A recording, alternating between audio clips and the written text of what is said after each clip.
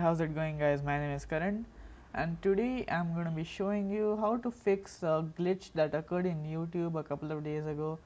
This is what it looked like. I took a screenshot of it and posted it on Google product forum, and you could see that you couldn't see the title of every video and the number, the time, and even the thing that is selected here, but you could see everything else. So you can see here that I went to the forum and I got a quick reply within a couple of days, and this was happening on all browsers. I downloaded Opera as well and it was happening on that as well.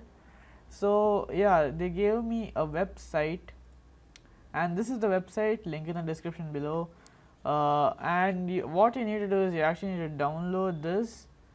Click on download Roboto, and I've already downloaded that. So this is the one. You just extract it, no password or anything like that. And I don't know how to do this on Mac because this is Windows and I have never had an Apple PC, Apple computer. So okay, you click on Roboto and you have Roboto and Roboto condensed. So to fix this, you need to go to my computer, C, Windows, fonts, and it will take some time to load. Alright, and what you need to do is you need to just take all these and just drag it here. I've already done that. And take this and take all these and drag it here as well. So essentially you're just installing the font. Alright, and now you can see that my YouTube, I've already done it, and it's happened with many people, so I decided to make this video.